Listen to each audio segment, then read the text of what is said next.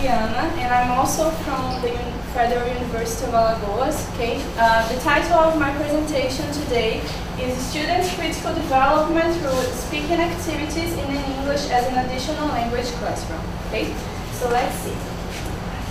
First of all, I'm not going to talk much about it because some of my colleagues and also Professor Sergio presented the project. Okay, so we worked with undergraduate students at the Federal University of Alagoas, and this semester I'm working with a pre-intermediate 2 group. Okay,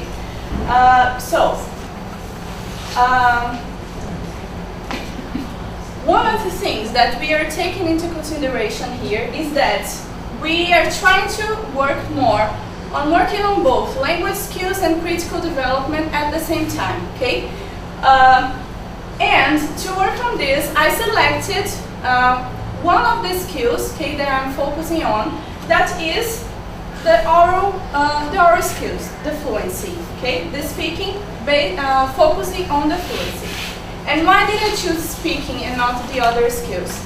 First of all, it's based on my experience in my first year as an instructor. I noticed that the students, always when I talked to them, they said, "Oh my teacher, I want to learn how to speak, I want to speak English, I want to speak," and they didn't mention too much writing or reading or the other skills. And also, I also read some things about this topic, and for example, many, if not most, foreign language learners are primarily interested in learning to speak. So most students that are learning a foreign language, they want to speak the language, so they have this focus on the oral skills.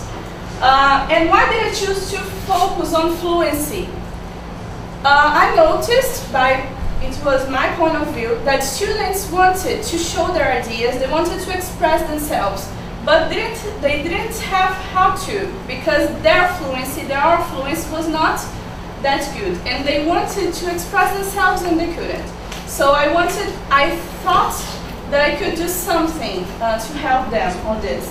And I'm using this idea of fluency, as fluency is a natural language use, because students are going to use the language to negotiate meanings and express their ideas. Okay? So, working on speaking, I'm also trying to work on developing students' critical thinking. Okay? The critical literacy and the critical theories, they say that the meanings are always contested and are related to ongoing struggles in society for the possession of knowledge, power, status, and material resources. So I was trying to show students that all the text and everything that is around us, it has an intention behind it, okay? And they had to be aware of this. So, to select the topic, I forgot to say, I'm going to present one of my lessons, okay? We had some lessons like this during the semester. Due to the time, I'm going to show just one, okay?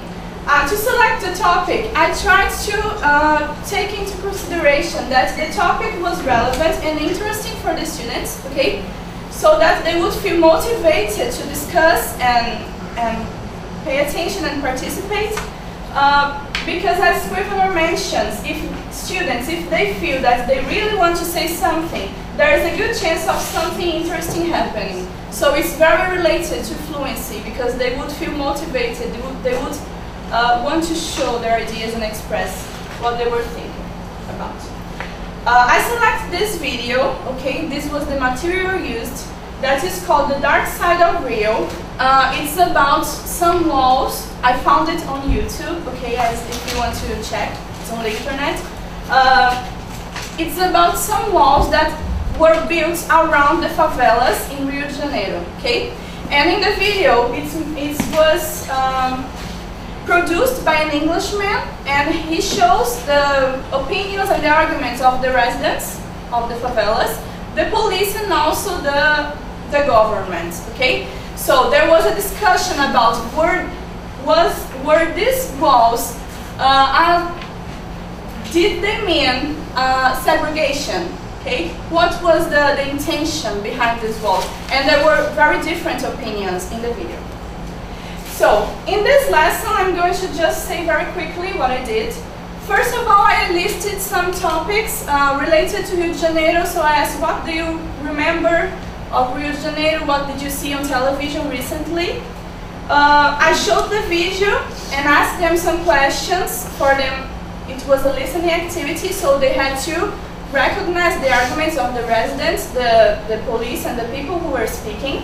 And after this, we checked the answers, I showed these questions, okay, after the listening activity.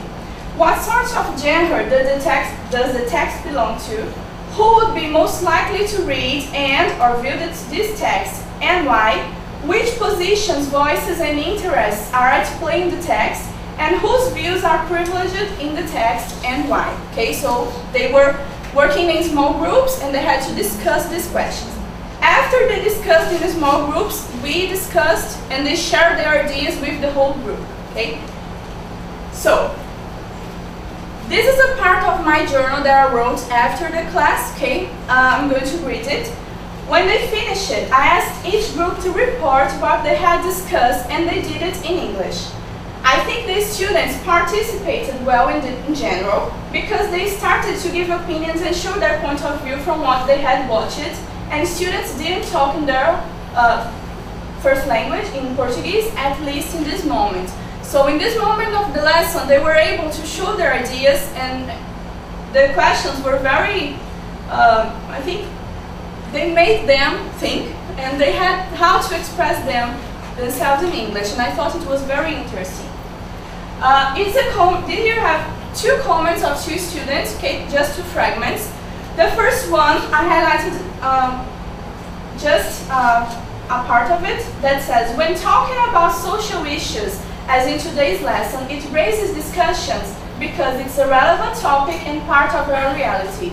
And the other student said, an interesting topic starts a good debate. So the students themselves, they noticed that when we have this interesting topic, a relevant topic, it makes us participate. Okay? That was my intention. Here, I have just a fragment. It was about 40 minutes of discussion, so I have a short fragment just to show you. This is a transcription of what students said, our students said, okay? So, they were talking about the arguments in the video. And the government, the police, is based on one argument, to contain the expansion of favela and protect the rainforest. And so the maker of the movie, of the video, wants to show the residents have more reasons to argue, to say why they don't agree with the wall. So he says, the video privileged the reasons of the residents. So they were able to recognize this, to see how the producer of the video worked on the arguments. After this, I have another comment of another student, okay? He said, it was good to my critical perception, learning how to analyze the same situation in different contexts. I think the activity was valid. If you see, he said that his oral production was not so good, it was reasonable, but he thinks that even though he was not able to express everything he wanted, as he is a pre-intermediate student yet, he could do it, and at the same time developed his critical thinking. Okay, so the students, okay, think it is interesting. Just to finish, so I want to highlight, I want to emphasize that this is a very short example, but there is a possibility of linking students' oral fluency development and critical thinking, okay? And here I brought a fragment of another student's comment that I think sums up everything that I wanted to do and everything that I wanted to present today, and I thought it was very interesting. She said, in this lesson we learned that it's possible to learn English and discuss social topics simultaneously, and it's a big progress. And I think she said everything I wanted. So that's it. Thank you.